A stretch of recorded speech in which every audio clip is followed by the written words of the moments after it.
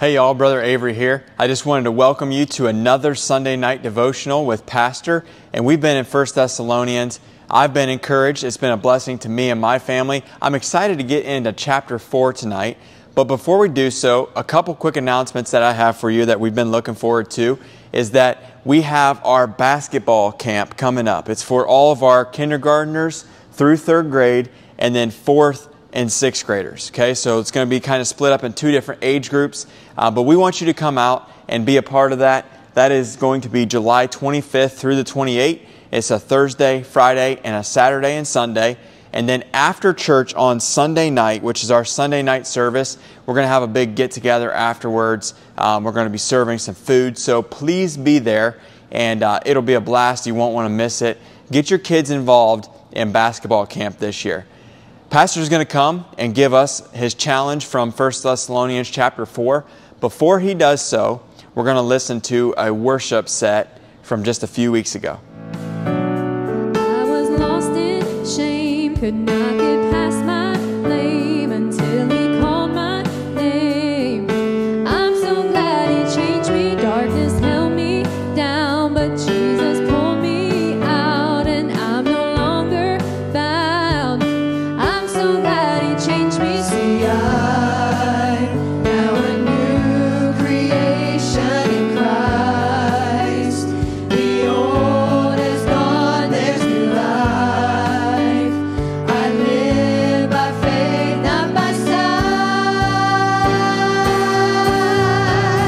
There is a new name written down in glory, and it's mine, yes, it's mine.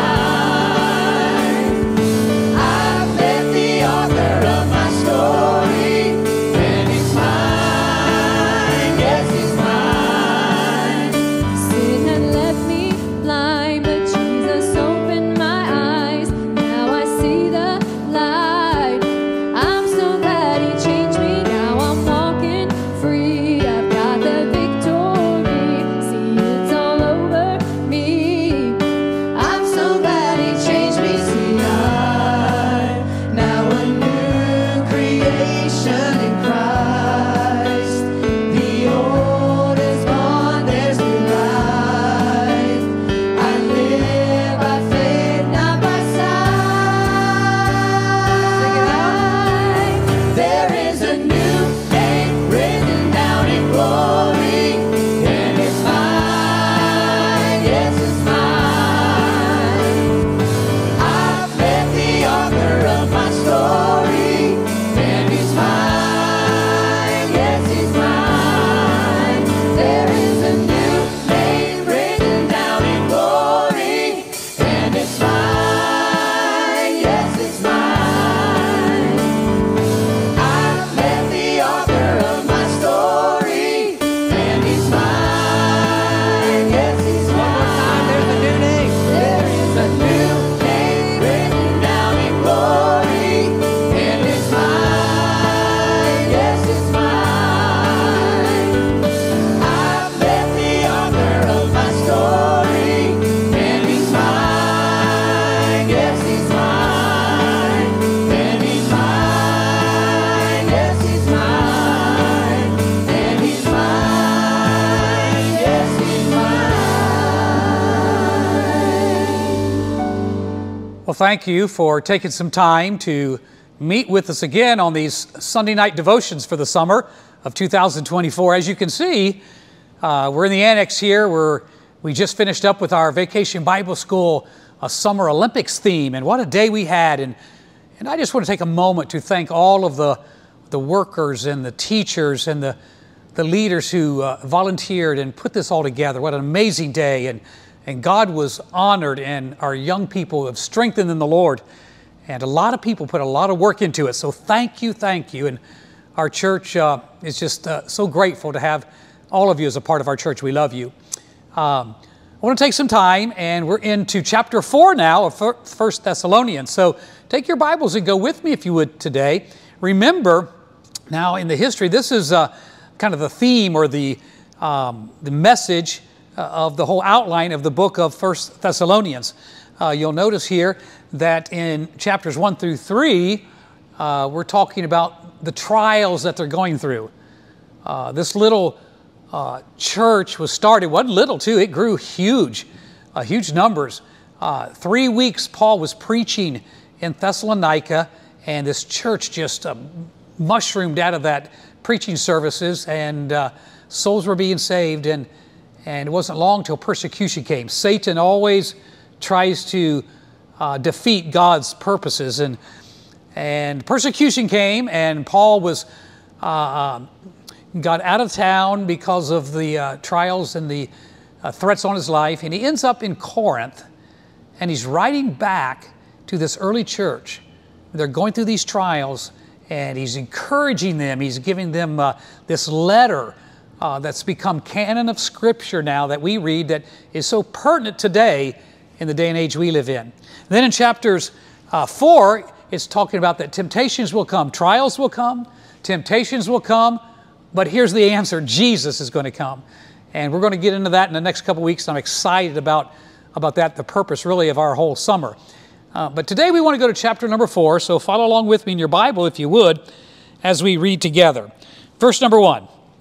Furthermore, then, we beseech you, or we beg you, or urge you, brethren, and exhort you by the Lord Jesus, that ye have received of us how you ought to walk and to please God, so you would abound more and more. I want you to underline that little phrase, to please God. That ought to be the objective. That ought to be the goal of every Christian. That we have a heart, that we have a desire to please God. That we please Him not just in our words, but in our actions. That, God, if there's things, this is my prayer, God, I want to please you. If there's things that I shouldn't be doing, show me. If there's things that are displeasing to you, show me. If there's things I should be doing. Because as a Christian, we ought to have a heart to please God. And that's what he's saying here, that ought to be the heart of every Christian. And verse number 2, for ye know what commandments or that we gave you by the Lord Jesus, or what instruction that we've given you. And, it's not easy. The day and age we live in. A lot of people don't read the Bible. We don't know what God says. But as we learn the commandments and the instruction, that we learn what it means to please God. The flesh is weak. We live in the 21st century, and it's difficult. But as we learn, as we come to church, that's why it's important to be here in Bible study, to grow, to know what the instruction, the commandments of the Lord are. Verse 3, now here we go. For this is the will of God, even your sanctification, that ye should abstain from fornication. This is the will of God, even your sanctification. What is sanctification, Pastor? Well, sanctification is really the process of transformation, or the process of change, the ongoing change in the outward life or the physical life of a Christian. You see, when we were saved, it was a matter of the heart. For with the heart man believeth unto righteousness. It was receiving Christ out of faith. But once we're saved, the process of change begins, called sanctification. When we're saved, it's justification. When through this life we're becoming more like Christ, sanctification. And someday it'll be glorification. We'll be completely saved when we get to heaven. And so that's what he's talking about here. For this is the will of God, even your sanctification, that ye should abstain from fornication. That word fornication here is an all-encompassing word, pharmakia. It's where we get our word pornography. It really is referring to all sexual impurity, all immorality, and not just adultery, but the all-encompassing word. And so here's what he's saying. Let's go on and read verse 4. That every one of you should know how to possess his vessel. That everyone should know how to control their body, their vessel, in sanctification and honor, not in the lust of concupiscence, or not in this passionate lust, even as the Gentiles, which know not God. The Gentiles were known for some crazy, wild immorality that was just unbelievable. That no man go beyond and defraud his brother in any matter. That you don't take advantage of someone for your own pleasure. That's what he's talking about here. And he goes on, because the Lord is the avenger, or the Lord is the judge. He will punish, is what he's talking about, of all such, as we have also forewarned you and testified, for God hath not called us unto uncleanliness, but unto holiness.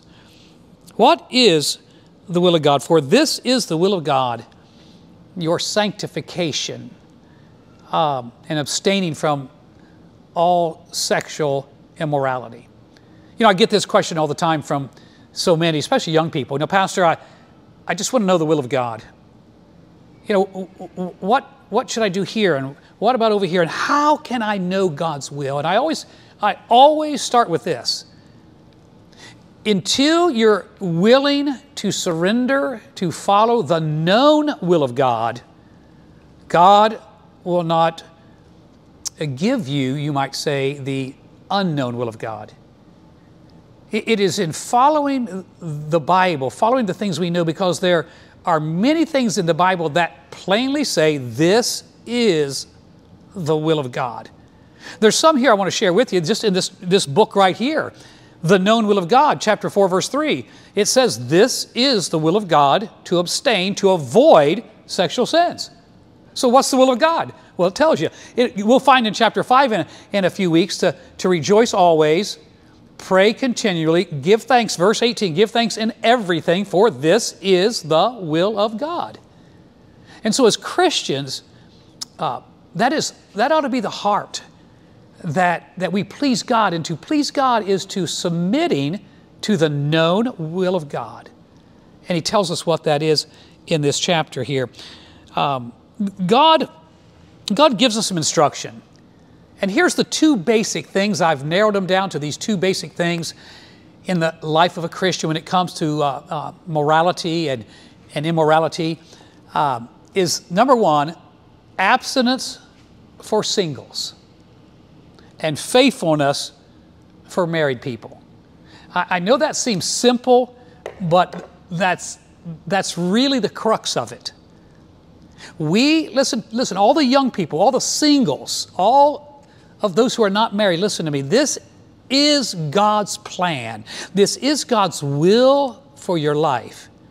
Then in the time that you are single, that you abstain from sexual sin. I know we're swimming upstream. I know that in society we're looked at as old-fashioned or funny or whatever you might say. Matter of fact, I looked at these stats this week.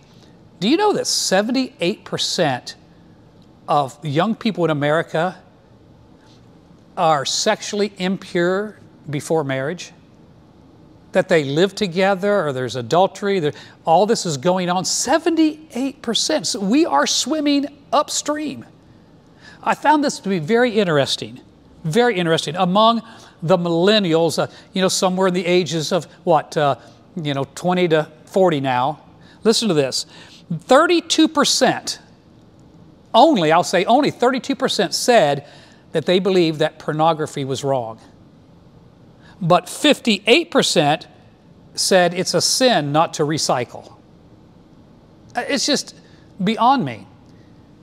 And so we live in a time where the culture says one thing, but God's Word. And so our decision is, are we going to obey it? Are we going to believe it? Are we going to agree and stand? Are we going to fall to the whims of the world? I know this is not popular preaching. There's not much preaching in America on adultery and cheating on your wife, or staying pure as a single, and this morality that we need to have. There's not a lot of preaching because it's not popular, but the truth of the matter is the Bible is very clear and very plain in this area. Go with me to 1 Corinthians chapter 6. And I'm going to show you a couple of verses here. You can see them on the screen as we close. Know ye not that your bodies are members of Christ. Shall I then take the members of Christ and make them the members of a harlot? God forbid. What? Know ye not that he which is joined to a harlot is one body? For two, saith he, shall be one flesh. But he that is joined unto the Lord is one spirit.